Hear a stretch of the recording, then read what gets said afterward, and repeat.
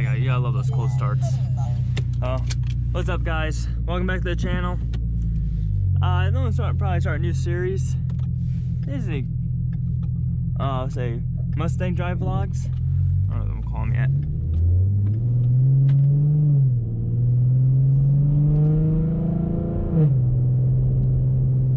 There you go. Sorry, that little sound thing. But I think I'm gonna start this new series of just when I go for a drive, maybe just record and talk about something. But I think today's just gonna be talking about, I guess, owning a Mustang, owning the V6 Mustang at least, and just like what I think about it, what my old thoughts were before I got my license and everything. So, and actually why I love Mustangs and everything. So basically, I started liking Mustangs when I started watching Transformers. Weirdly, Bumblebee, blah blah. I know it's Camaro. It was a Camaro, but I watched the movie, I saw the Camaro, but then I started looking at Mustangs more. It pushed me toward a Mustang. After I saw a Mustang, I guess, I don't know how. I don't even know how I actually started liking Mustangs. Really, like, I thought I knew Bumblebee wasn't a Mustang, but it was like after that, after I saw a Mustang on the road, I guess I just started liking those. I just really didn't like Camaros. Not that I'm not like a big person like Camaro. I like Chevy trucks and everything, but I don't particularly like Camaros that much. I'm more Mustang. But I was like around 8 years old, so after I watched Transformers, I started getting into cars more. You know, ever since I was 5 years old, I always worked on cars with my dad and my grandfather. My grandfather owned a mechanic shop, so it was always cars always in my life. We worked on boats and cars all the time, especially because cars always give us problems, and nothing ever goes easy on them.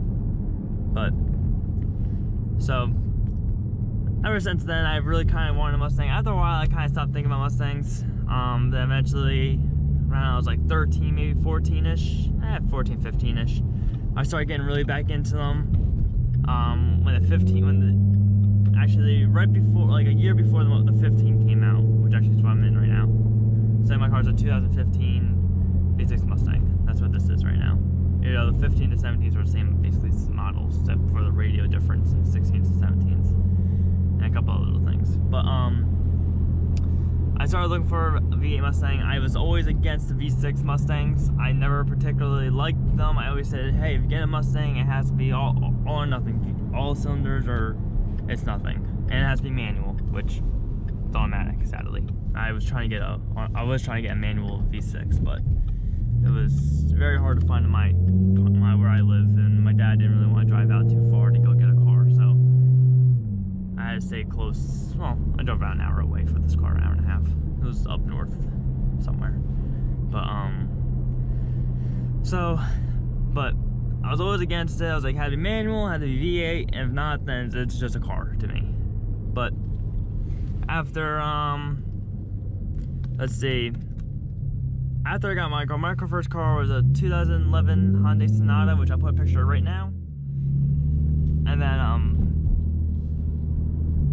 so that was my original car. It's my first car I had, which I love that car. That car was amazing. It got me everywhere. I drifted in that thing so much. So there was one point where my girlfriend I was drifting one time. I had 8 people in the car. I think it was like 5 people in the back seat, and then she was on top of her friend's lap in the front seat and the passenger seat. I thought they both had seatbelts on, but the one had seatbelt on. My girlfriend didn't have her seatbelt on with her, so I went for the really hard drift. Next thing you know it, she goes flying. I caught her, and the next thing my arms were like this, and then yeah, the whole world went spinning, and all I heard, next thing you know it, yeah, hit a nice big bump, which was a curve, and then yeah, pretty much almost 3 out of 4 of my wheels were flattened. It was bad. It was a $330, $300 a day, $360 maybe actually. I forget how much it cost, but around there. I don't know how much it cost. I just know it was a lot, and I just did not want to spend it, but I had to. So that was about my first car. We did everything in that car, but I'll talk about that car later on. When some things happened. The car needs some work after a long time. And that was also a 2011 Hyundai Sonata. Just so everyone was wondering. But after a while, it needs struts. It needs some other things. There was an incident, which I'll say in another video. It needs some work. It needed about $3,000 in work, and I was just buying parts. That's not even just like me putting it all together. It's just part wise. So we decided it was just better off getting another car. Which before this, my father got a Mustang, which is the silver one that we have. It's like magnetic. I think it's called magnetic or something like that. The color. So, but my dad hated Mustangs from the get-go. He did not like them at all. He hated Ford. They used to call them muskrats and just blah blah. But I was always like I was always just loving Mustang. I just kept trying to get one. My first car I wanted to be Mustang, but my other car fell in my hands. Which I'll talk about in another video of how that car became mine and everything. But so I went to a dealership to test ride a V8 manual. So I wanted to go do that. I never did test ride the V8 manual because I don't know. I know how to drive manual, but I'm very low experienced. I can drive it, but I'm not like expertise at it. So my dad didn't feel that comfortable with it, and he never seen me drive manual. I've only drove it by myself and borrowed my uncle's one truck. So never sold my life till yet. Well, I can't say that. Mustang wise, I never sold my life before. I drove a Camaro and I hated it. I just didn't like the clutch on it. I think the clutch was bad on it because it just was not gripping it, and yeah. But I never saw a Mustang before in my life, so I'm good. I'm happy about that. But what was I talking? Oh, so we went to the ship. We found a 4-cylinder, which I hate those. Like I really don't like them. I like the V6. Now I'm V6 to V8 person, but we test rode the premium 4-cylinder. I think it was a 17 or 16, one or the other. I think it was 16 model. I think it was a 16 model. It was really nice. Like I said, if I can find the clip, I'll put it in right here. But it was a nice model. It was really nice. But this is where my dad really fell in love with the interior, and when we drove it, how smooth the road, and so that day we almost bought that car that day. I'll say we almost bought that one, the 4-cylinder, but then it was too expensive. It was like, I don't know how much it was. I forget. It was just too high of a payment for my dad. So I still wanted just to go drive a V8. I just wanted to drive a V8. I didn't care if it was manual or automatic at this point. So we went to the dealership, and another dealership up by my dad's house, and we found a V8. I found a V8 one I wanted to drive, which I got to drive, but I wasn't that impressed. I wasn't that impressed. I didn't like, actually, the guy was very boring. I think he knew we were just driving vehicles to drive vehicles. But,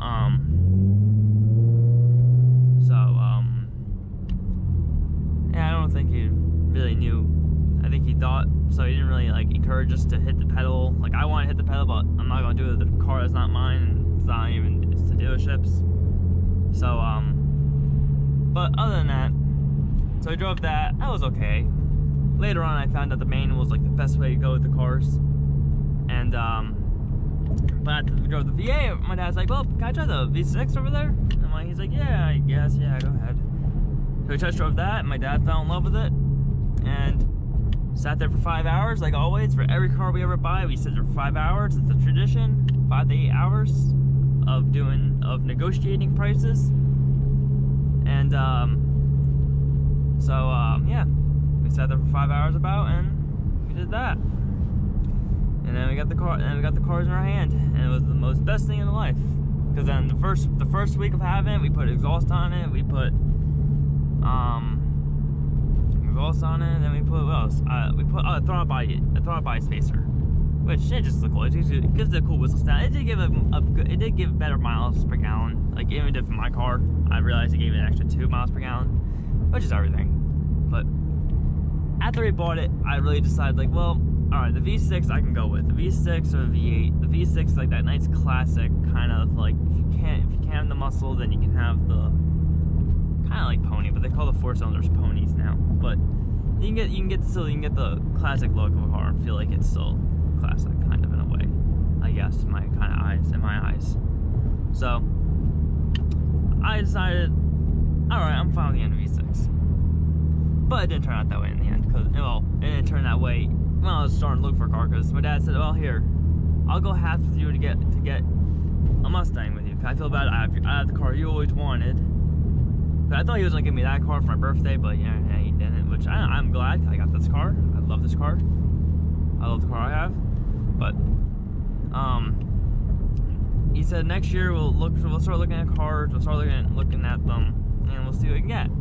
I never thought I was gonna get a 15 Mustang. I really didn't think I was getting this new, but he's like, all right. I'm like, all right, I can live with that. Just say to take care of the car you have now. I'm like, all right, I can do that.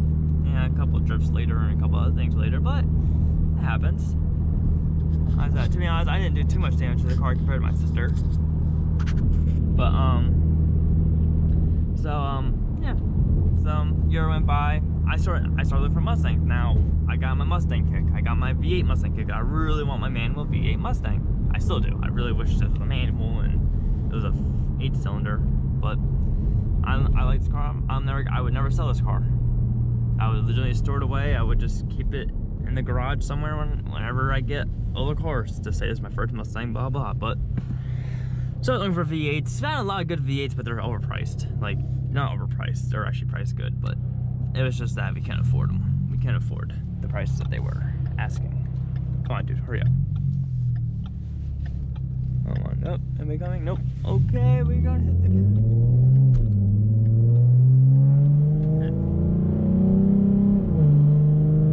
Oh, I love the sound of this car. That's why I want V8. I just want to sound louder and a little more oomph. I love the V8 sound. But went into the V8s. I fell in love with it. I drove a V8 manual. I was so happy about it. I loved it. It was like the best thing I've ever driven. After I drove that car, because it was from like it was a flooded one. It was a flooded out one. It needed power steering. I had no power steering. It sucked. Actually no. After you get going, you don't tell. But when you first try, I didn't know how to drive manual that much, so I'm still going. Just trying to get the car moving, just so I can get the freaking thing moving, so I can get the steering wheel to move easier. So eventually, got with it. I just like, you know what? Started driving it. I'm like, you know what? This is gonna be the once and only time for a while now I'm gonna be able to drive this car, because I'm not gonna be able to get by this car. It's $14,000, which is a really good price now that I look at it. But no matter what, the gas would have killed me. This car actually kills me on gas already, as it is. But as it is, I'm happy with my decision. But got in it, just driving. I'm like, you know what? My girlfriend was with me. She was in the passenger seat, and I was like, you know what? This is gonna be once and only time. This is only once and only time I'm ever gonna drive this thing. In my head, I'm thinking, I'm gonna freaking downshift this thing to second gear or third gear. I think I went to second gear. I think I was in fifth gear. I think I went to third gear, if I'm not mistaken. I don't remember exactly. I was either fourth. I either went to fourth to second or fifth to third, one or the other. And I was like, you know what? This is the only time I'm ever gonna have one of these cars. Put my foot in the clutch, vroom, just revved it up. My girlfriend looks at me, what are you doing? I'm like, oh, and next time I just hit the freaking gas. I didn't go full throttle, I went half throttle, and that thing just went whoop, just sucked us back. She's like this all in her freaking seat. She doesn't know, she's looking for to grab the old shit handle, but there's no shit handles in these things, weirdly. I like it, but it was fun. I love that car. I really can't wait to get my V8, which is what I hope for this channel. I really want to get V8 for this channel, because we'll do so much. I'm thinking about buying a wrecked one and rebuilding it. Maybe. A wrecked like 17 with like premium and everything inside of it, and then just rebuild the like exterior or whatever needs to be done to the exterior. So it'd be a fun project to do on the channel. But so after that car, I kind of really want a V8. I found another one, and it was such a nice car. It was black. This one was a black one. The other one was black too, but this one had the black. This had a premium in it. It had the red scented seats, and I'm not a red person, but this looks so nice. I really wanted it so bad, but I couldn't get it. It was like 20-something thousand. Like, I don't know. We couldn't afford it. Once again, it was super overpriced. But after that, I went to go look at a Camaro, which Oh, that was the worst. That was the funnest drive, but the worst drive of my life. I was stalling that thing out like no tomorrow. I'm not good when there's people in the car with me, so I'm not used to that. So, yeah, that happens. It was a bad drive, and it turned me off. I liked it. I really wanted it because it was manual. I didn't want it. But I didn't like it because I wanted a Mustang. So I almost bought it just because it was manual, which would have been a terrible mistake. And my sister did that. My sister did that mistake a long time ago with one of her cars, and I didn't want to make her a mistake. So I said, no, we're out of there. We almost had a deal going with it. I said, no, all right. So I knew this car was on the web. I saw it. It's been on the web for like 2 weeks now. I'm like, you know what? Let me just go look at it. So me and my girlfriend drove up one day, one of my days off of work, and I fell in love with it. I sat there and I'm like, wow, that's a really nice color. I was never a blue person, but wow, that's really nice.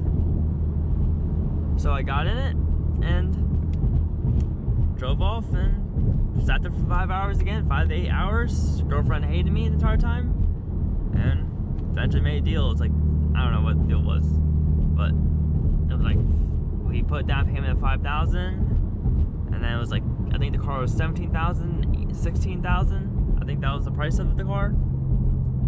So it was a good deal. I just say it was actually a nice deal.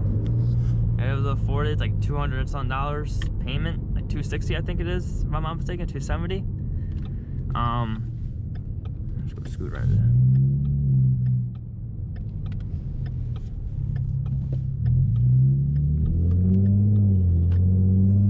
So it was a good pay. It was a good, and now I'm happy with it.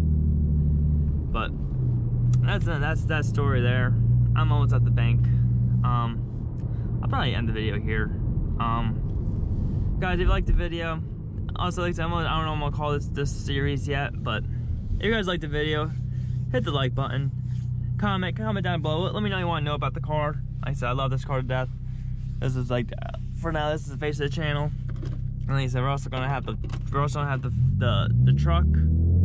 So let me know what you guys think. Also, let me think how you think. Do you like it up here, or would you like the GoPro over there for recording? I'll do two different things. But so hit the like button, comment down below what you think of everything. Hit the subscribe button, hit the notification button, and you guys have a good day. Peace.